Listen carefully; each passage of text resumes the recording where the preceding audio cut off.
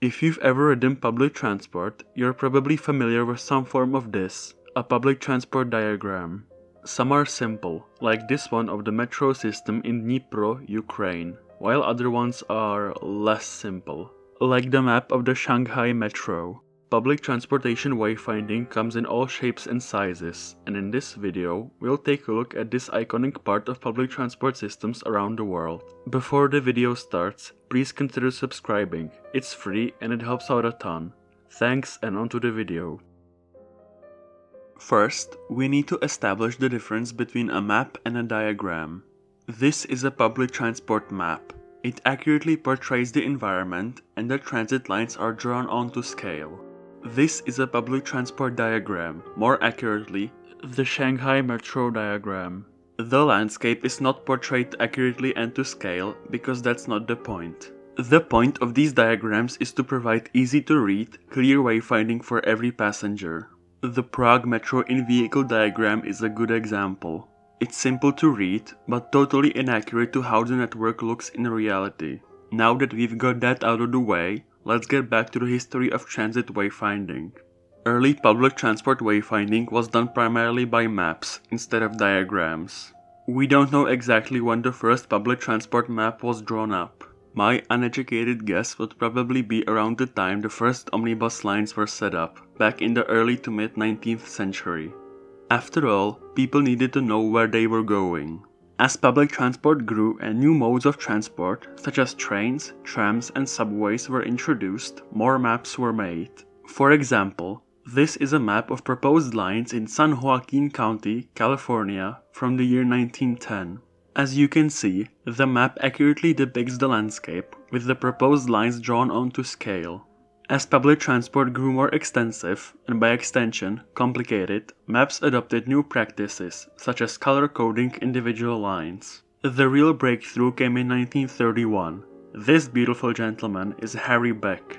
After allegedly being inspired by the work of the London and North Eastern Railway and George Dow, Beck decided to draw a diagram of the London Underground. The result was this, a colorful diagram of the numerous underground lines in London. Almost all of the terrain detail was cut, except for the Thames River, and most curves were smoothed out or outright replaced by straight lines. Emphasis was placed on making as many turns as close to 45 or 90-degree angles. Distances are also distorted, especially around the edges of the network. For example, look at this section of the Metropolitan line. The two farthest away stations from the center, Watford and Croxley Green, now only known as Croxley, look quite close together, but in reality, they are 2.09 kilometers or 1.3 miles apart.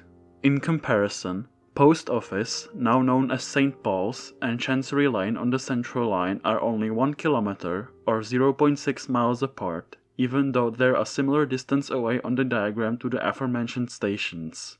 Beck saw complete accuracy as irrelevant, as in his opinion, people just want to know how to get to where they want to go. Most people don't concern themselves with finding out if the river is drawn onto scale. Beck submitted his work in 1931, but due to the radical design shift from the previous map, it was rejected. He didn't give up though, and after submitting again, his design was approved and printed in 1933. After his work was published, it became an instant hit, and many public transport systems imitated the design for their own wayfinding. The work of Harry Beck has left a noticeable impact on our current public transport diagrams, almost 100 years after his London Underground diagram was published. For example, this is the Prague metro and tram diagram.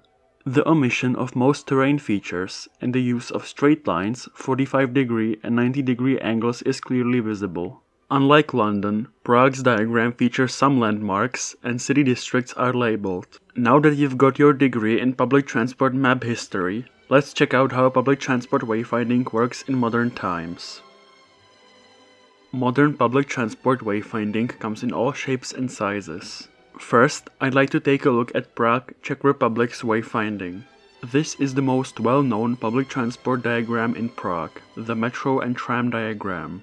This is printed in every metro car, and so every metro passenger has access to this diagram. As previously mentioned, it's clearly inspired by the work of Harry Beck.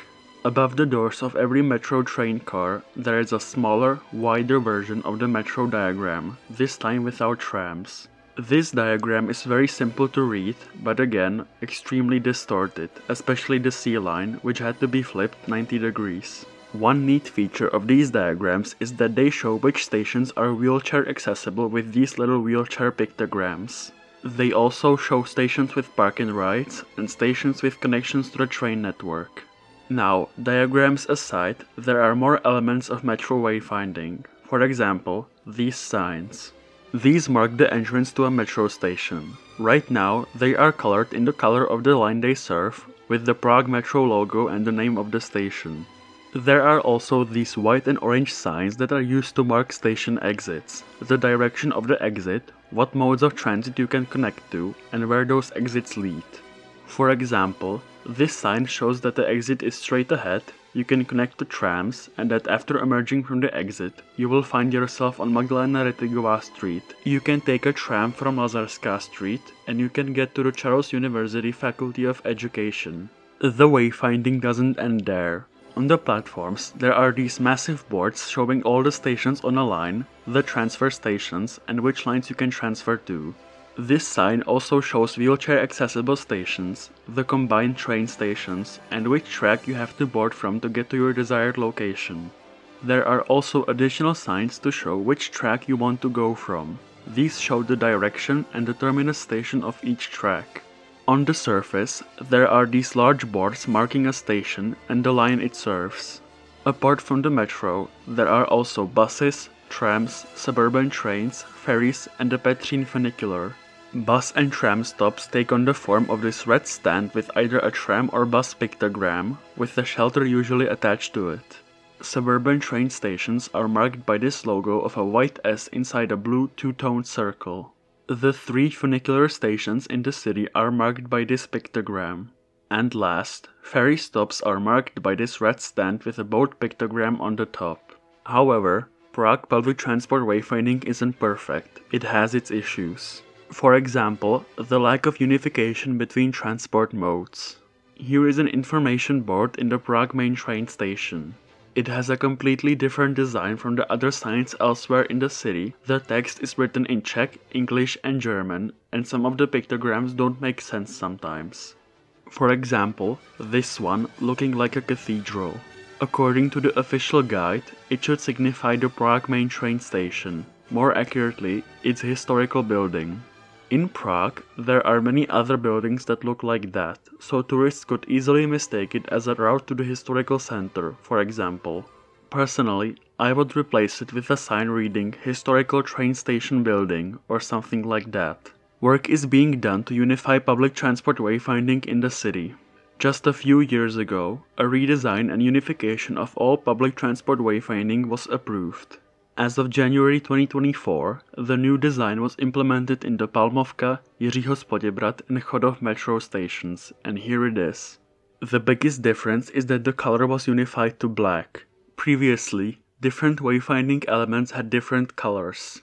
These colors ranged from white to red to yellow to green. The large signs on the platforms underwent big changes as well. The station circles were shrunk down, and the wheelchair pictogram was replaced by these minuses, which indicate a non-wheelchair accessible station. The transfer station signs were changed as well as the combined train station signs. The station exit signs were changed too.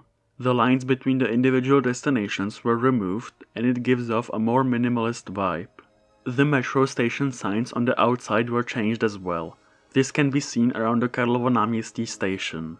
The new sign looks like this, a black cube with a small color strip on the left signifying the line the station serves, and the Prague Metro logo in white. Many bus and tram stop shelters were updated as well. They look like this, with a black background and white text. LED lights are also integrated into the structure.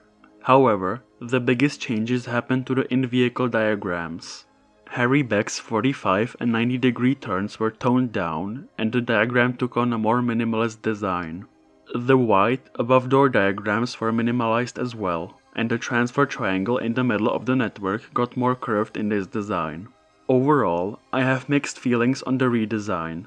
I think it looks sleeker and cleaner, but some sections are less legible in my opinion, such as the wheelchair accessibility of different metro stations. However, I applaud the effort to unify Prague public transport wayfinding. Here are some modifications I'd make to the new design. For this segment, I consulted a good friend of mine who studies graphic design. His Instagram page is in the description, go check him out. I will translate his messages from Czech to English, but if you want to see his opinions in Czech, I will include them in the source file, also in the description. First, I would change the accessibility signs in the metro. On the new diagram, wheelchair accessibility is marked by this minus sign, which signifies that the station isn't accessible. This has to be explained by a little guide in the top left corner. In our combined opinion, diagrams should have as few unclear elements like this as possible. Diagrams should be easily readable. So, concerning the change, I would bring back the wheelchair pictograms. Next, I would unify the languages the signs are written in. I would probably be for the adoption of the language scheme that the main train station uses, so Czech, English and German in that order. Besides these, I like the new design. I like how clean it looks and I like the black color more than the white one. Next, I'd like to take a look at Germany's public transport wayfinding. Notice how I said Germany and not one city like Berlin. Unlike the previously mentioned Czech Republic, where each city has its own designs, Germany's public transport wayfinding is more or less unified across the whole country. For example, U-Bahn stations, the country's equivalent to subway stations, are all marked by this logo, a white U on a blue background. S-Bahn stations, the country's equivalent to suburban/commuter rail, are all marked by this white S sign in a green circle. And last, bus stops are all marked by this green H sign inside a multicolored circle. The public transport diagrams of individual cities differ a bit, but they all share certain similarities, such as most turns being 45 or 90-degree angles. One more place I'd like to mention is Tokyo, Japan. I applaud the people running Tokyo public transport for making their system foreigner-friendly. All signs are typed not only in Japanese, but also in English, in the Latin script. In my opinion, the best feature for foreigners is this, the labeling of each station with a letter and numbers. Most visitors probably won't remember the station names, but will probably remember something along the lines of, okay, I have to get to station H06. One nice thing about this system is that the number goes up over time. If you travel 3 stations in one direction, the number will increase by 3. If you go 3 stations in the opposite direction, the number will decrease by 3. No confusion here. As for the diagram itself, it's clearly inspired by Beck's London Underground diagram, with the omission of most terrain detail and the 45 and 90-degree turns. In conclusion, public transport wayfinding is an art form, one that different regions tackle in different ways. Thank you for watching to the end, you're a real star. Let me know if this video wasn't too exhausting or too long to watch. Please like and subscribe if you've enjoyed this video. Enjoy the bloopers, this has been Tramley and I'll see you next time. Bye! Some are simple, like this one of the metro system on... After all, people needed to know where... Maps adopted new practices. One neat feature of these diagrams is that they show which stations are which... On the old map, every wheelchair accessible station has a small wheelchair... Speaking English is hard.